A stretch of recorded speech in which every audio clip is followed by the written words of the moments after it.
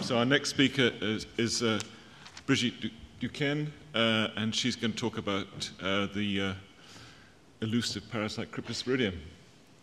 Yes, so following so brilliant presentation of English speaker, native speaker, I think I have first to apologize for my French accent. So this one. So I'm going to present you some field trial we implemented in France to evaluate protocol of Paromomycin administration, trying to control neonatal cryptosporidiosis in ruminants. So cryptosporidiosis is a poorly controlled zoonotic disease, and up to date we have no vaccine and only one licensed molecule to treat this.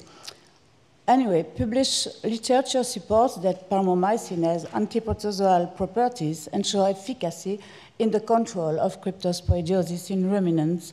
And however, most of studies have been conducted under experimental infection, and wide-ranging doses have been recommended. So we have a study of reference, FIRE, some years ago. It concluded that paromomycin is effective as prophylaxis for cryptosporidiosis in dairy calves. The objectives of our trials were to evaluate the efficacy, but in field condition, of this proposed protocol of paromomycin. And we tried to determine a protocol, but according to an appropriate use of antibiotics. I mean, the smallest doses and maybe the smallest duration too, but to be effective.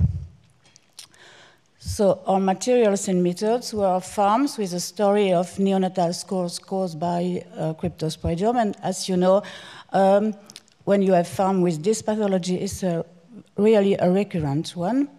The setup of the trials were when the diarrhea occurs and were diagnosed by the vet of the farm. Animals born on date starting onwards were included in the study into two groups, one treated group and one untreated group, randomly and alternatively assigned to one group or another. We followed the cases from birth to day 28 and analyzes the result with SPSS statistic software. So the location of our trials were in France, the first one in Charolles for calf study, and the other one in Pyrenees in Asson for sheep. So this is the first farm, a really typical Charolais farm with a suckle herd of 100 cows. So the farm management is very typical of this region. So the dams are vaccinated. There are 100 calvings, around 30 calving per month, and the calving period starts on December. Calves receive colostrum. What is more typical is the calves are tied behind their mother and inspected twice daily by the farmer who let them suckle. After this, when 3 months old, the calves accompany the dams to pasture around the farm, and bulk calves are sold at 10 months old. So this is the shape of the stable, as you can see. I don't know if I can show it. If it's a pointer, yes. Yes, here. So the calves are tied behind their mother, and so it was easy for us to have two groups because we have two ranks, so we chose to have this group A and group B. And the floors is concrete with bedding straw. So the farm was recruited based on the known story of cryptosporidiosis, and the vet called us at the end of January when occurred neonatal calf diarrhea. He diagnosed cryptosporidiosis by rapid test on farm, immunochromatographic, and we just had, at this time, cryptosporidiosis. I have to add this because when I submitted my abstract, I also wrote about a field trial with goats, but in this farm, we also had E. coli, and you imagine we cannot set up this with an untreated group if we have E. coli without high percentage of mortality. So we decided not to pursue this trial.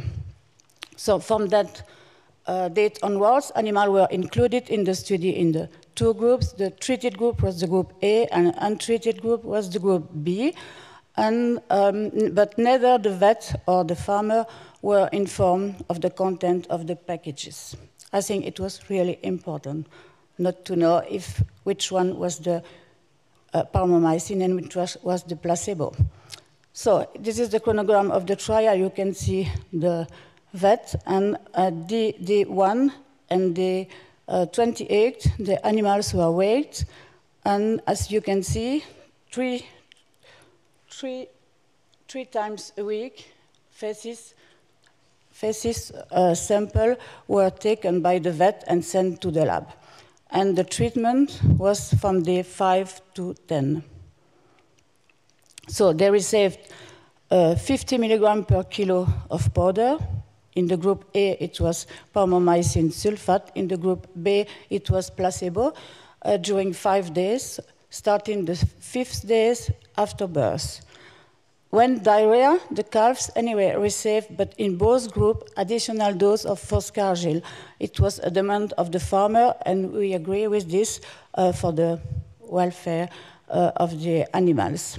All animals enrolled in the experiment were monitored for the period of 28 days, and the observations we recorded were weight, fecal score. Fecal score was from 0 if no diarrhea, 1 if formless stool, 2 if it's fluid feces, and 3 if feces were watery and dehydration. And every week, 3 feces samples were taken and sent to the lab. The departmental lab used a flotation method to assess the presence of cryptosporidiosis with an intensity scale from 0 to 5. So here you have the results. We compare mean of the two groups, and you can see untreated group, the total days of diarrhea was 3, and treated was 1. We have, for this factor, we have a significant result, statistically significant result. For diarrhea severity, it was the sum of the index scores. We also have an important difference anyway, not statistically significant due to the small size of our sample. For the weight gain, we also have a big difference. I mean big, but it was a difference between the two groups. We see 1 kilo of 600 gram, and if we try to delete by statistical covariance analysis, we have 2 kilo difference. This covariance analysis was to delete the effect of the weight of the animal at birth. So we were a little bit surprised when we saw the oocyst excretion curve. You see, you see in orange it was the treated group, and in black you have the untreated group. But you can see both curves have the same shape. So the intensity of excretion was the same. We just have a move to the right. It means a delay in time, and we suppose this allow the calf to get out the critical period, because the calf in the treated group don't have diarrhea, just like in the untreated group. And here you see the severity of diarrhea, most important in the untreated group. So what was the result of this field trial? This field trial, the result was clinical cure, and also the behavior of the animal was very different. If I ask you which animal was treated and untreated, I imagine you can answer to this question. Anyway, the farmer and the vet, 2 days after treatment, they phoned me and they knew which one was the placebo and which one was not. So you see, I precise, if some of you doesn't see, oh, sorry.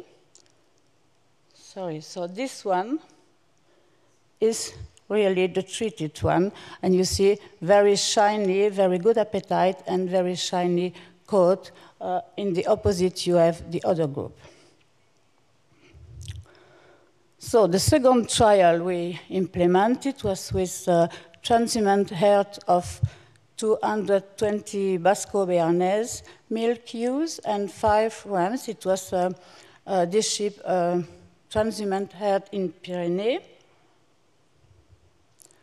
So the farm management, the housing is a very large old shed, and it's divided in several boxes through bedded pens, and lambs are grouped with their ewes until 5 weeks old, when to be sold, and in the other boxes, the replacement ewes lambs are kept.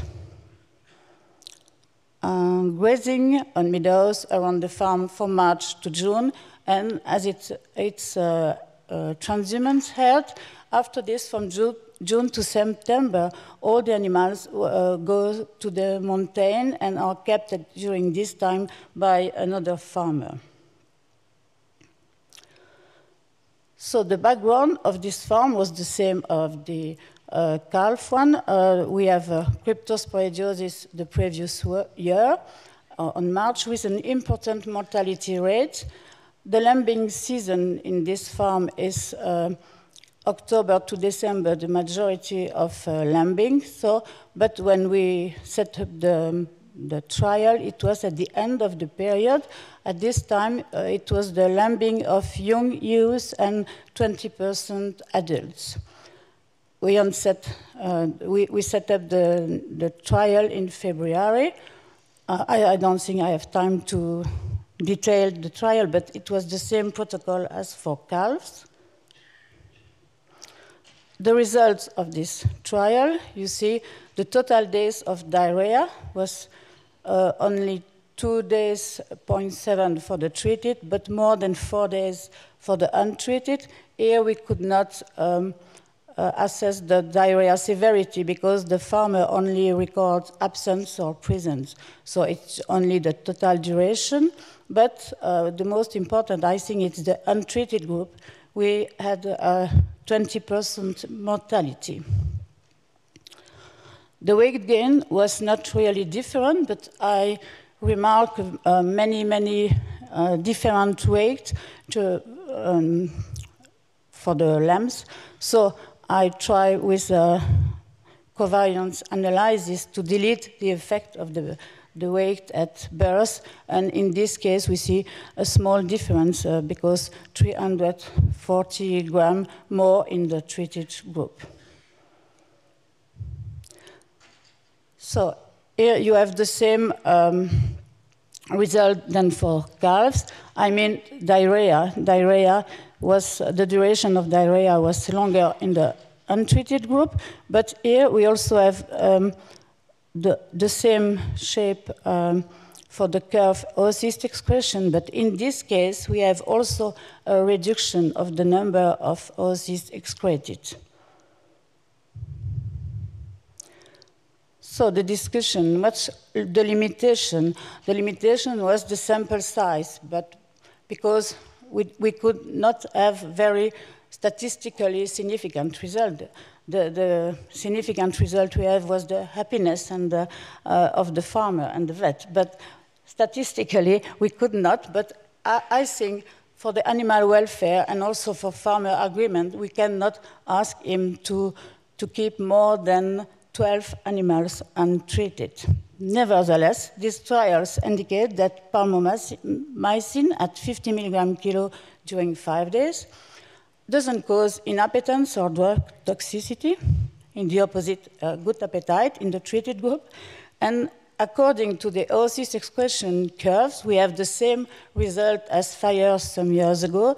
It appeared that this dosage kill, maybe, for the lambs trial, or anyway, retard development of the endogenous stages of crypto.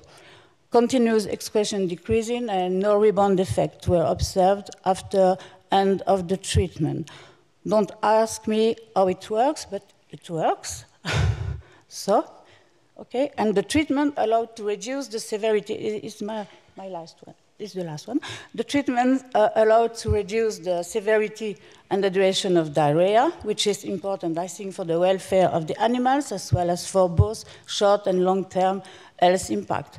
So the conclusion is as there is today no vaccine, unfortunately, complementary to hygienic measures, Paromomycin provides an additional effective tool to control neonatal cryptosporidiosis in ruminants.